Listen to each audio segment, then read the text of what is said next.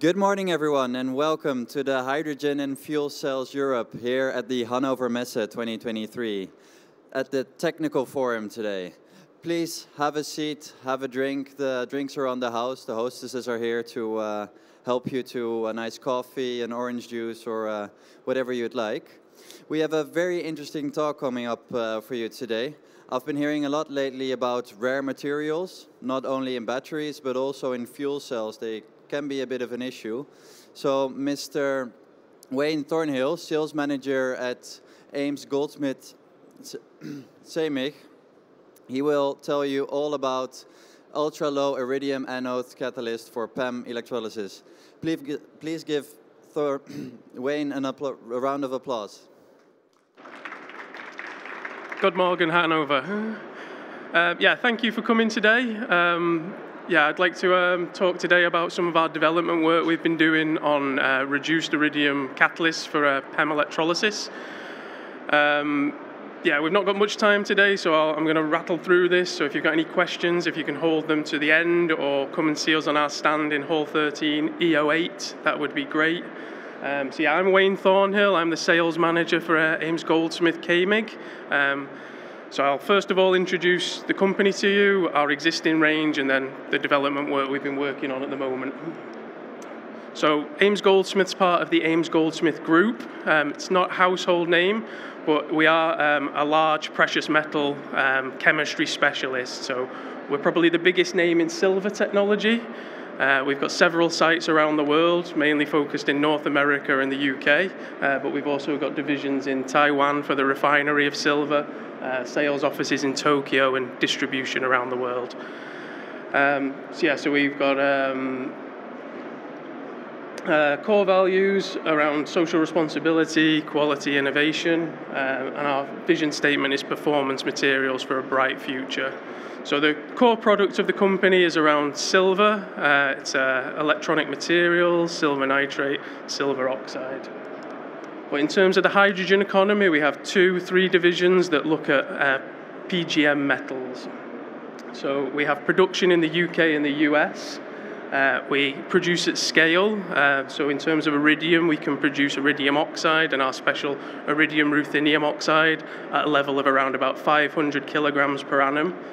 We're also producing platinum on carbons at scale in New Jersey. Our divisions are UK and in Dundee, which is the Ceimig site. So we have our own in-house electrochemical testing facilities, and we have very good ISO accreditation. So we have a dedicated range for the proton exchange membrane. So we have everything branded under the name Hyper. So we have a dedicated range for the fuel cell and a dedicated range for the electrolyzer. So in terms of the hydrogen economy, we are working in hydrogen production, particularly around proton exchange membrane.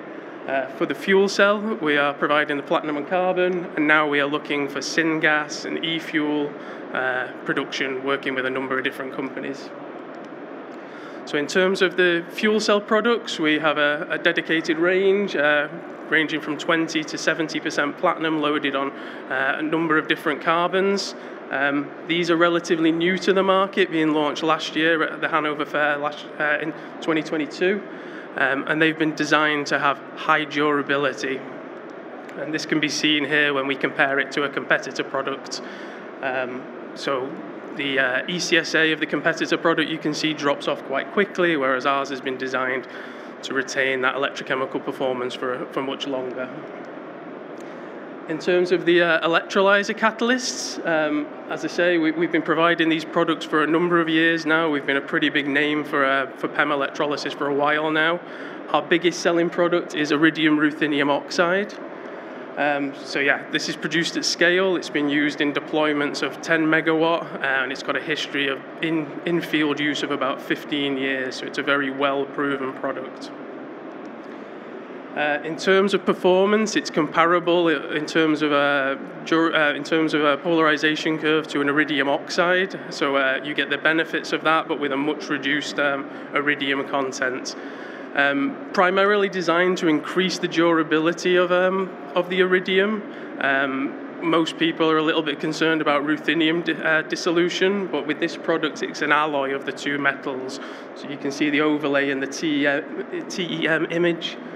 All the metals are perfectly overlaid, showing very good alloying. So we don't particularly get ruthenium dissolution with this product. So yeah, we make this at scale. It's our biggest selling product, and it's a very good way for companies to reduce their iridium demand now.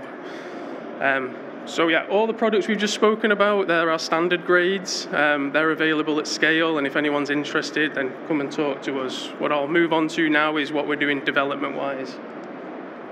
So we all know there's a reason why we use iridium in the PEM system. The PEM system anode has particularly high current densities, which increase oxidation. It's very low pH, so iridium is one of the most durable elements around. Let me just take a drink. Yeah, so it's one of the most durable elements around, and it also has high catalytic activity, so that's why it's used in the system. But as we're all aware, there is a big push for electrolysis globally. There are over 30 countries that have signed declarations stating that they're going to move to carbon neutral by 2050, and a lot of these countries are putting in place policies around electrolysis. So in terms of electrolysis going forward, there are projections, this one from the IEA, saying that by 2030 there will be 100 gigawatts of electrolysis deployed globally, and then by 2050 that will increase to over 3,500 gigawatts. The general consensus is that proton exchange is going to be about 40% of that market. So in terms of proton exchange, that means we need 40 gigawatts deployed by 2030 and over 1,400 gigawatts deployed by 2050. So lots of papers, you'll see people reporting very high loadings of iridium, maybe as high as 1 to 2.5 grams per kilowatt. These are obviously high compared to like industry standard, but if we take the lower end of those projections, then you can see that that means for a gigawatt, we need approximately 1 ton of iridium. And by 2050, we're talking 1,400 tons of iridium, which I don't think anybody thinks is realistic or achievable. And that's because there's only around about 8 tons of iridium mined per annum. So using our technology, our current state-of-the-art technology, the iridium ruthenium oxide, we see a drastic reduction in that demand. So industry is actually using around about 0.2 to 0.3 grams of iridium per kilowatt. And with that makes it much more viable to get to like the 2030s, the 2040s with this type of technology. So you can see the reduction in iridium demand from something like that 1 gram per kilowatt.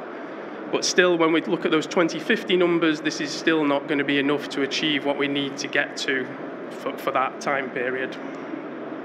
So what can we do development-wise to move this forward? So obviously, we're already looking at an alloy. That's our biggest selling product, and there's more optimization that can be done there. There are further things we can do to reduce the iridium demand through alloying, and that is something we're working on. But the logical step is to move towards a supported product. So we see there are already commercially available supported iridium grades on non-conductive supports like titanium oxide. That's good. It's a benefit.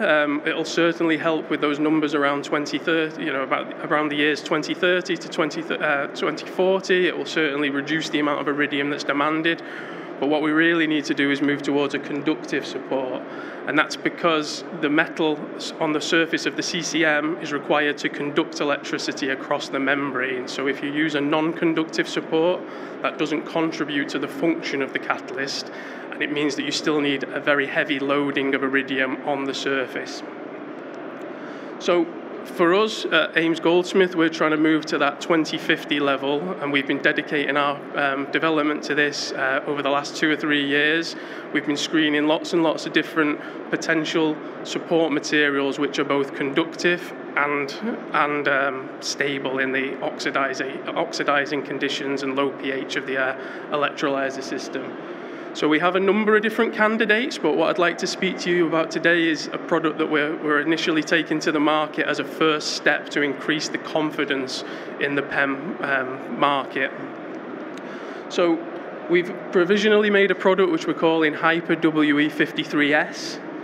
This product is approximately 13% iridium, and it's being supported on a platinum-based support. This support is fully conductive and stable in the conditions of the anode. And it offers comparable current density and durability to something like iridium oxide or our iridium ruthenium oxide. So here you can see comparative polarization curve and also comparative accelerated stress tests. So this product, these tests were done by a third-party independent university, and they ran these tests to 10,000 cycles. And the feedback we received was they saw no reason why this product couldn't achieve 100,000 hours in commercial deployment.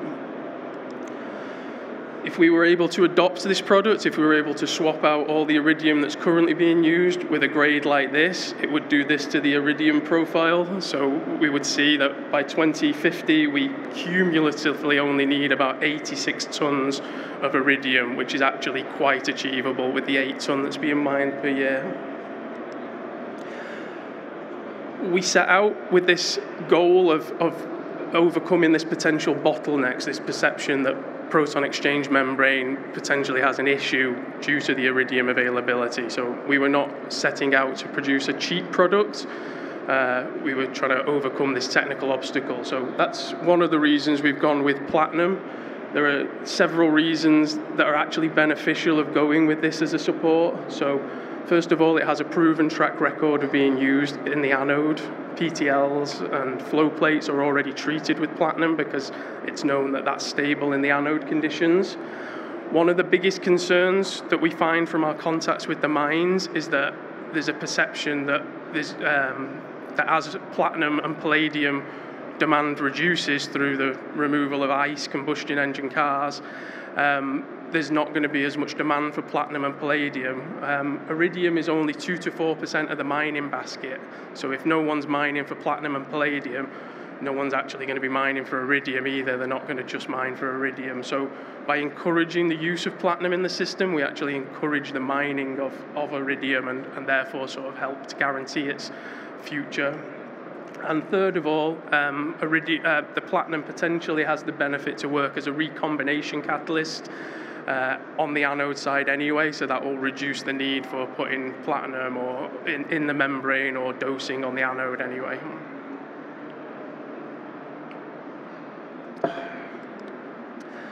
So whilst we weren't setting out to make a cheap product, obviously switching from iridium to a mainly platinum-based system does have a very beneficial impact on the PGM cost of the product based on the current PGM prices. So if we would go from something like iridium black to iridium oxide to iridium ruthenium, we can see that we actually get a significant drop in the price, the contribution of the price from the PGMs. So that's one side of the picture. So we believe that using this type of technology, and again, this is a first iteration, it's very much still at the development stage. There are future steps we can take to optimize and further improve this product, but we are talking to people, we are issuing samples at this moment for this product so it can be analyzed in systems. That's one side of the project. So the other side that we really need to focus on is the recycling, particularly recycling of CCMs and MEAs. So currently, there are recycling loops for iridium and platinum. These tend to be pyrometric. They burn out the naphion, which is not great for the green profile of this technology, and then they recover the metal as metal sponge, which is not particularly useful for making catalysts again for going into these systems. So yeah, we're developing a new process which is going to be dedicated for the recycling of hydrogen components. It will involve the dissolving of naphion, potentially for reuse, and recovering metals in a salt form so they can readily be made back into catalysts, which will be useful. And then just to summarize, there is a paper that came out recently which summarizes some of these points and sort of says, you know, if these sort of points can be achieved, then it does make PEM viable long term. So we feel like the work we're doing at the moment goes along with what this paper has said, and then therefore there's a very bright future for proton exchange membrane technology all the way through to 2050 and beyond. So with that, I'd like to finish. We are over in Hall 13, stand E08, so if anyone wants to follow up and come and discuss any of this with us, I can take questions there. We're also having, because we're from Scotland, we're also having a whiskey tasting this afternoon at 4 p.m, and you're all very welcome. So with that, I'd say thank you.